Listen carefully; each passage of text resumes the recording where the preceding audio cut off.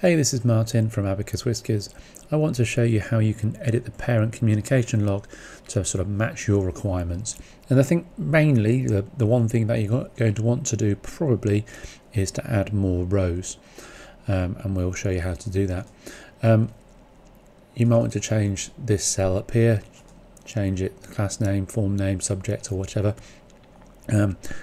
I would, if it was me, if I was adding more rows, I would go from this edge by the tabs over to this edge, make sure that's all highlighted, Control C to copy, go to one cell below what's already there and Control V, and then you can repeat that as many times as you need to.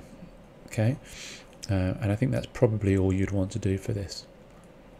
You can create multiple copies of the parent communication log. You can right click and duplicate and rename it whatever you wish by double clicking, and you can have multiple of those for different subjects or different classes or whatever. Just delete that one. As always, any questions, give us a shout and we'll try and help you.